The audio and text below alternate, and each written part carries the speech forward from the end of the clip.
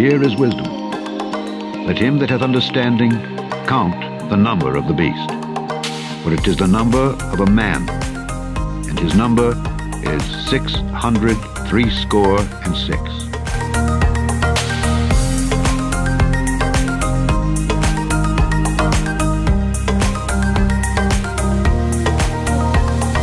The first mention of two sound takes us to Leviticus chapter 25, verse 9. And thou shalt number 7 Sabbaths of years unto thee, 7 times 7 years. And the space of the 7 Sabbaths of years shall be unto thee 49 years. Then shalt thou cause the trumpet of the Jubilee to sound on the 10th day of the 7th month. In the day of atonement shall ye make the trumpet sound throughout all your land. And ye shall hallow the 50th year, and proclaim liberty throughout all the land unto all the inhabitants thereof. It shall be a jubilee unto you, and ye shall return every man unto his possession, and ye shall return every man unto his family. So what is sounding is the trumpet of Jubilee. Now I'll point out that Jubilee has 6 letters, and notice how Jubilee has bile in it. So we know bile is a liquid produced by your liver which helps you to digest fat. But look at definition number 3. Bile is anger or bitterness towards someone or something. So this trumpet of the Jubilee is sounding on the 10th day. So think of the 10 Commandments, the law, of the 7th month. Think of the 7th day where God ceased from his works. And Hebrews 4 talks about how we cease from our own works and we enter into his rest. That 7 represents the rest that we have for our souls in Jesus Christ. And in Revelation, there are 7 trumpets that are sounding. And this is the Day of Atonement. To atone for, or the noun atonement. Okay, to atone for something is to make amends for it. So I know I was very late yesterday, but I promised to atone for that. I promised to do something nice for you so that you can forget the thing that I've done wrong. Okay, so to atone is to compensate for something bad that you've done. So it's interesting that that word atonement is only found 1 time in the New Testament. And it takes us to Romans 5, verse 11. Let's start in verse 8. But God commendeth his love toward us, and that while we were yet sinners, Christ died for us. Much more then, being now justified by his blood, we shall be saved from wrath through him. For if, when we were enemies, we were reconciled to God by the death of his Son, much more, being reconciled, we shall be saved by his life. And not only so, but we also joy in God through our Lord Jesus Christ, by whom we have now received the atonement. So the Lord Jesus Christ is our atonement, and the blood that he shed on the cross for our sins.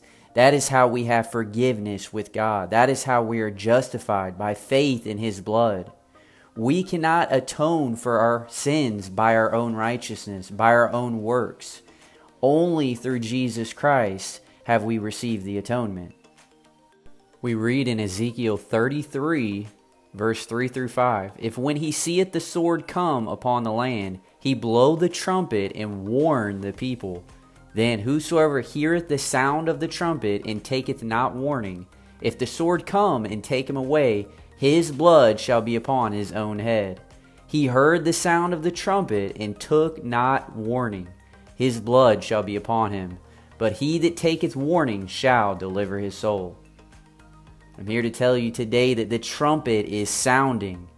Do you hear the sound of the trumpet? Will you take heed, and will you put your faith and trust in Jesus Christ? Today, if you hear his voice, harden not your hearts. Do you hear the warning? Colossians 1:27 through 28 to whom God would make known what is the riches of the glory of this mystery among the Gentiles, which is Christ in you, the hope of glory, whom we preach, warning every man and teaching every man in all wisdom, that we may present every man perfect in Christ Jesus. The Word of God says the law made nothing perfect. We are presented perfect in Christ Jesus. So the trumpet of the Jubilee is sounding. This is the day of atonement. A day with the Lord is as 1,000 years, and 1,000 years is as a day. And this trumpet is sounding throughout all the land. The Lord Jesus said in Mark 14:9, Verily I say unto you, wheresoever this gospel shall be preached throughout the whole world, this also that she hath done shall be spoken of for a memorial of her.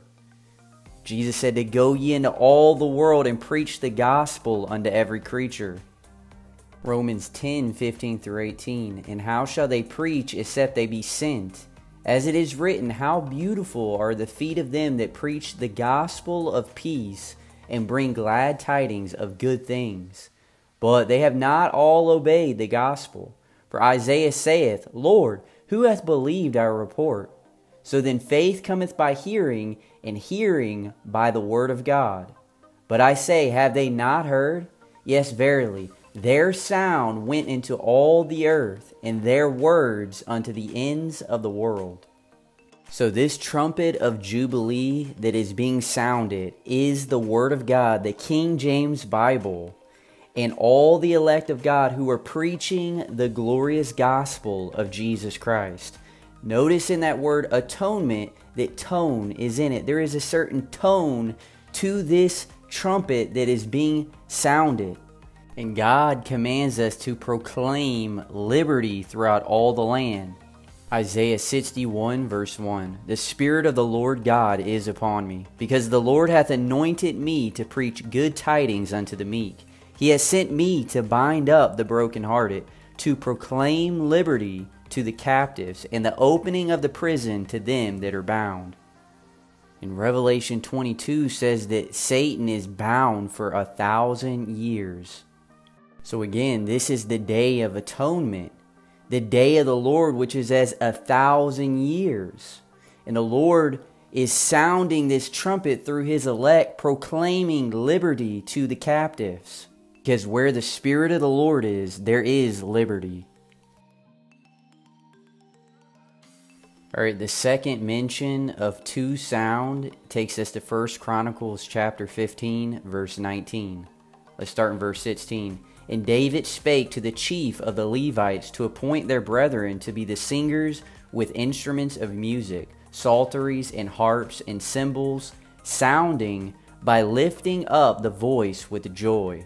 So the Levites appointed Heman the son of Joel, and of his brethren Asaph the son of Berechiah, and of the sons of Merari their brethren Ethan the son of Cushiah, and with them their brethren of the second degree Zechariah, Ben, Haziel, Shemiramoth, and Jehiel, and Unai, and Eliab, and Benaniah, and Maaseiah, and Mattathiah, and Eliphalah, and Milcaniah, and Obedum, and Jael, the porters. So the singers Heman, Asaph, and Ethan were appointed to sound with cymbals of brass. So notice that they were sounding by lifting up the voice with joy. 1 Corinthians 13 verse 1 says, Though I speak with the tongues of men and of angels, and have not charity, I am become as sounding brass or a tinkling cymbal. So if one does not have charity, they have become as sounding brass. Now Paul says that some preach Christ of love and others preach of contention. We find that in Philippians 1:16-17. The one preached Christ of contention, not sincerely, supposing to add affliction to my bonds, but the other of love, knowing that I am set for the defense of the gospel. The third mention of two sound takes us to 1 Timothy chapter 1, verse 10. So anytime, again, you see that number 10, think of the law, the 10 commandments. Let's start in verse 6. From which some, having swerved, have turned aside unto vain jangling, desiring to be teachers of the law, understanding neither what they say nor whereof they affirm. But we know that the law is good if a man use it lawfully, knowing this, that the law is not made for a righteous man, but for the lawless and disobedient, for the ungodly and for sinners, for unholy and profane, for murderers of fathers and murderers of mothers, for manslayers, for whoremongers, for them that defile themselves with mankind, for men stealers, for liars, for perjured persons, and if there be any other thing that is contrary to sound doctrine. So as you well know, the gospel of Jesus Christ is being sounded. The free gift, not of works, lest any man should boast. The goodness of God, which leads men to repentance.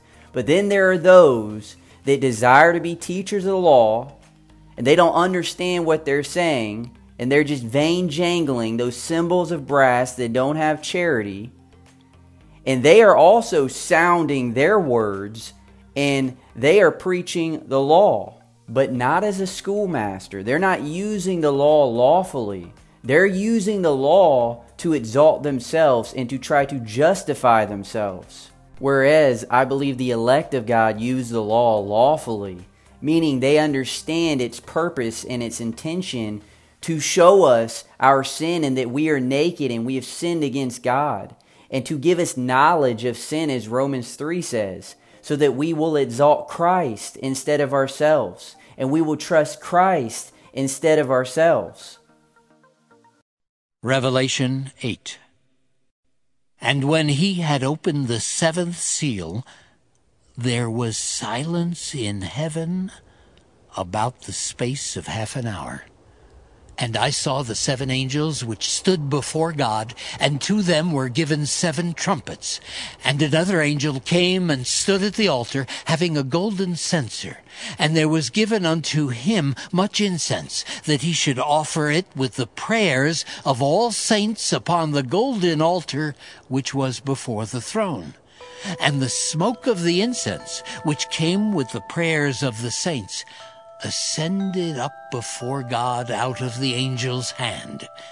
And the angel took the censer, and filled it with fire of the altar, and cast it into the earth. And there were voices, and thunderings, and lightnings, and an earthquake. And the seven angels which had the seven trumpets prepared themselves to sound. The first angel sounded, and there followed hail and fire mingled with blood, and they were cast upon the earth. And the third part of trees was burnt up, and all green grass was burnt up. And the second angel sounded, and as it were, a great mountain burning with fire was cast into the sea, and the third part of the sea became blood. And the third part of the creatures which were in the sea and had life died, and the third part of the ships were destroyed. And the third angel sounded, and there fell a great star from heaven, burning as it were a lamp, and it fell upon the third part of the rivers and upon the fountains of waters. And the name of the star is called Wormwood. And the third part of the waters became wormwood, and many men died of the waters because they were made bitter. And the fourth angel sounded, and the third part of the sun was smitten, and the third part of the moon, and the third part of the stars, so as the third part of them was darkened, and the day shone not for a third part of it, and the night likewise. And I beheld and heard an angel flying through the midst of heaven, saying with a loud voice, Woe! Woe! Woe! To the inhabitants of the earth by reason of the other voices of the trumpet of the three angels which are yet to sound! All right, the sixth and final mention of two sound takes us to Revelation chapter 10, verse 7. Let's start in verse 5. And the angel which I saw stand upon the sea and upon the earth lifted up his hand to heaven, and sware by him that liveth for ever and ever, who created heaven and the things that therein are, and the earth and the things that therein are, and the sea and the things which are therein, that there should be time no longer.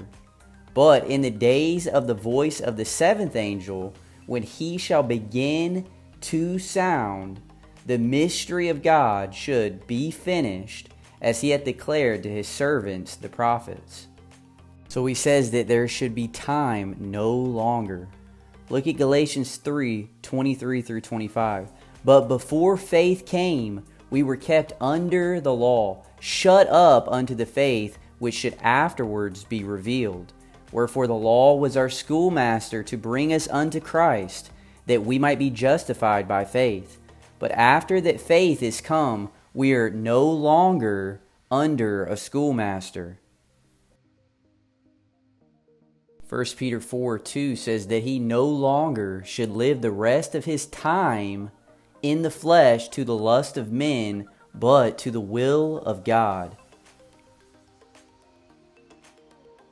So remember, in the first mention of to sound, the Lord was causing this trumpet of the Jubilee to sound throughout all the land, and it was in the 10th day of the 7th month. Now here we are in Revelation chapter 10, verse 7. But in the days of the voice of the seventh angel, when he shall begin to sound, the mystery of God should be finished. Now that phrase, the mystery of God, is only found in one other place. It's mentioned 2 times in the Word of God. And that takes us to Colossians chapter 2, verse 2. That their hearts might be comforted, being knit together in love, and unto all riches of the full assurance of understanding, to the acknowledgement of the mystery of God, and of the Father, and of Christ, in whom are hid all the treasures of wisdom and knowledge. So he says the mystery of God should be finished. Now that phrase be finished is also mentioned 2 times in the Word of God. One time here in Revelation 10 verse 7, and the other time in Daniel chapter 12 verse 7. So both be in verse 7, that 7th trumpet that is sounding. The mystery of God being finished. Jesus said it is finished. In James he says sin, when it is finished, bringeth forth death. Look at verse 6. And one said to the man clothed in linen, which was upon the waters of the river, how long shall it be to the end of these wonders? And I heard the man clothed in linen, which was upon the waters of the river, when he held up his right hand and his left hand unto heaven, and swear by him that liveth forever, that it shall be for a time, times, and an half. And when he shall have accomplished to scatter the power of the holy people, all these things shall be finished. And I heard, but I understood not. Then said I, O my Lord, what shall be the end of these things? And he said, Go thy way, Daniel, for the words are closed up and sealed to the time of the end. Many shall be purified and made white and tried, but the wicked shall do wickedly, and none of the wicked shall understand, but the wise shall understand.